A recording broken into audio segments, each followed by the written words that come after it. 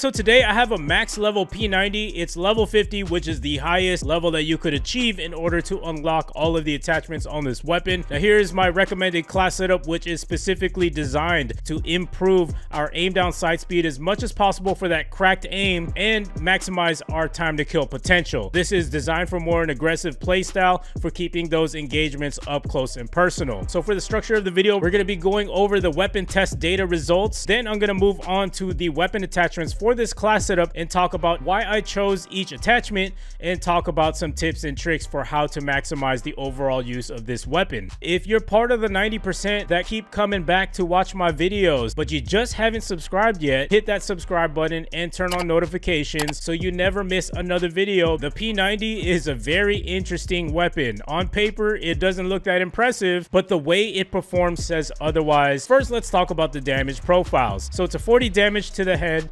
25 to the chest, and 25 to the stomach. So as you can see, these numbers aren't exactly high. As I was saying, on paper it doesn't look that impressive. So with these numbers in mind, it's important to go for those headshots. Those headshots will give you a higher percentage of ending that gunfight a lot quickly versus when you're going for the body. Now as far as body shots goes, it takes about 4 shots to kill from 5 to 10 meters, then 5 shots to kill from 15 meters, and 6 shots to kill from 20 to 25 meters, and lastly 7 shots to kill from 30 to 50 meters. However, when you're talking about headshots, it's 3 shots to kill from 5 to 10 meters and 4 shots to kill from 15 to 25 meters.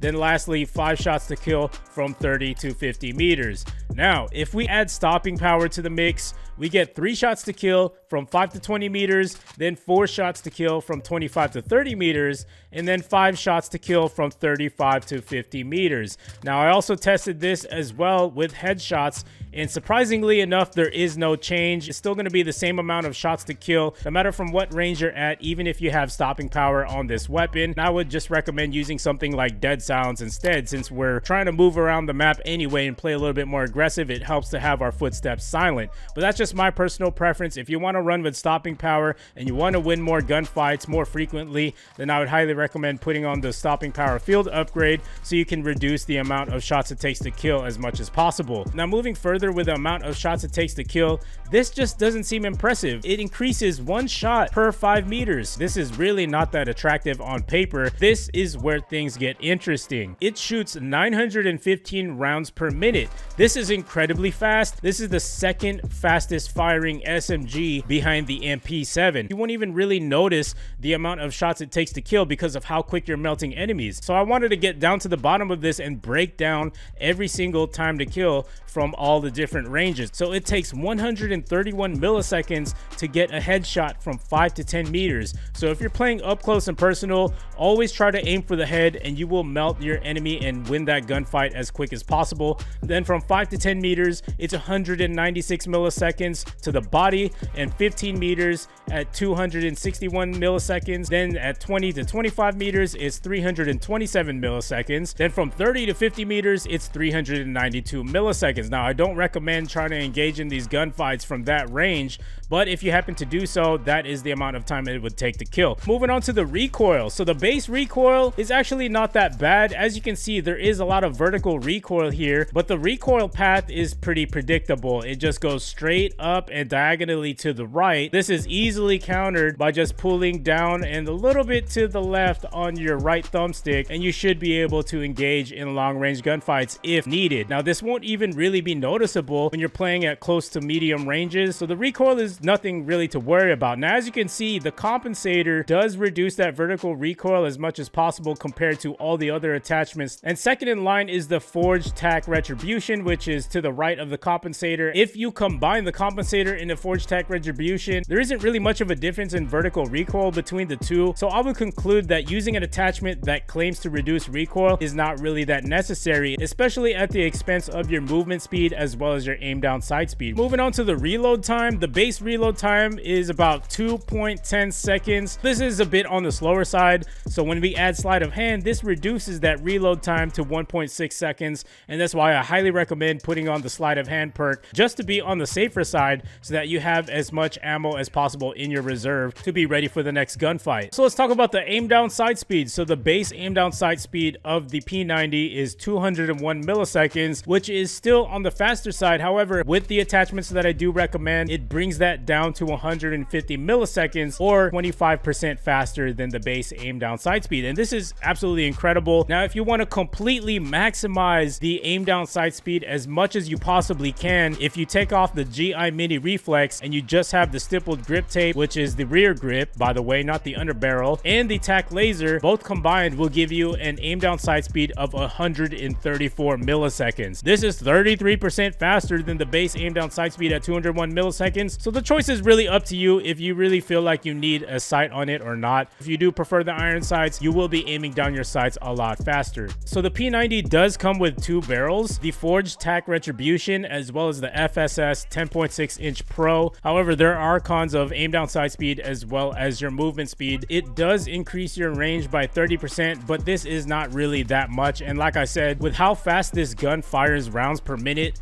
it's really not even going to be noticeable, especially when you're keeping your engagements from short to medium range. These are not needed attachments, and I don't really recommend using them at all, especially if it decreases your movement speed by 4%. Moving on to the sprint to fire, the base speed is 174 milliseconds. When you add the stippled grip tape, which is the rear grip, by the way, I just want to emphasize that because there are two stippled grip tapes here. One is the underbarrel and one is the rear grip. The one I'm talking about here is the rear grip, and the fly strap stock attachment.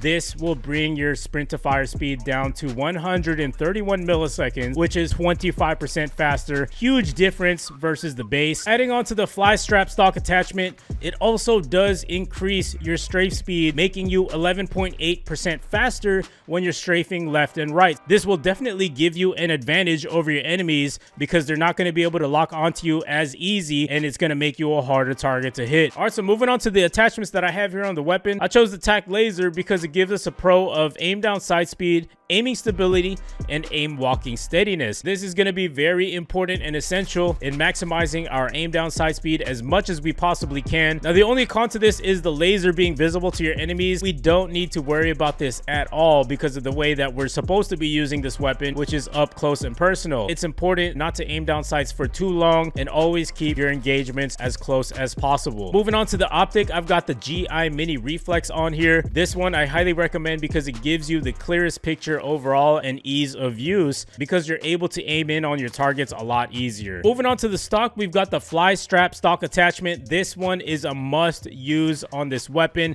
It's a game changer. It gives us a couple pros of sprint to fire speed and your aim walking movement speed when you're engaging in medium range gunfights to strafe left and right, because you have that mobility advantage over the enemies and it's going to make you a harder target to hit. So always keep that in mind and make use of this attachment and take advantage of what this attachment offers. Moving on to my perk, we have sleight of hand. This is absolutely necessary, especially on this aggressive type of class setup. With the way that you're supposed to use this weapon, there are going to be instances where you do go against multiple enemies at a time. Now, this weapon does come with 50 rounds per magazine, and it's more than enough to take out a couple enemies at a time. But when you're rushing around the map and you're playing aggressive, it's still a good idea to have this perk on so that you're ready for the next engagements. Lastly, we've got the stippled grip tape. This is an absolute must-have on almost every single class setup. Having this attachment on gives you 134 millisecond aim down sight speed, which is 33% faster than the base aim down sight speed at 201 milliseconds.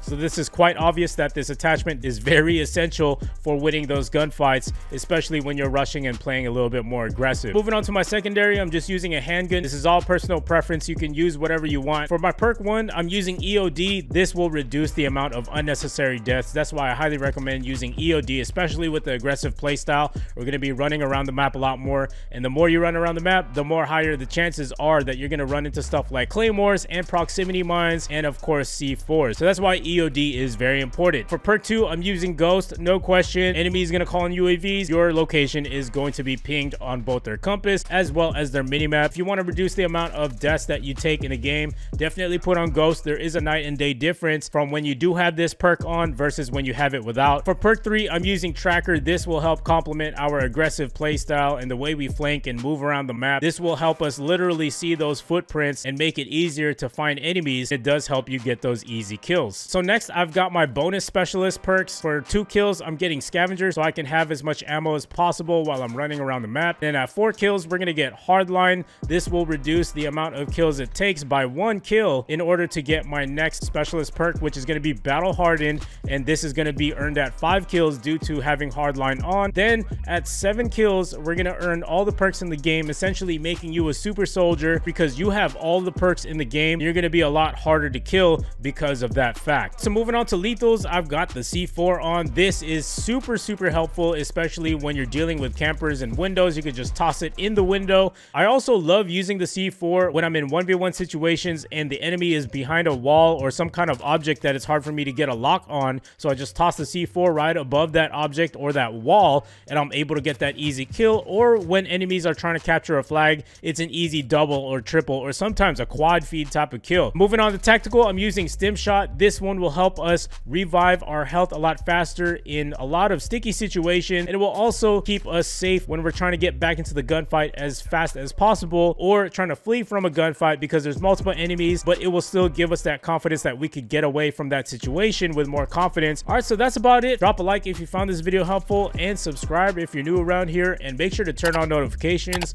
so you do not miss another video, and I will see you guys in the next video. Peace.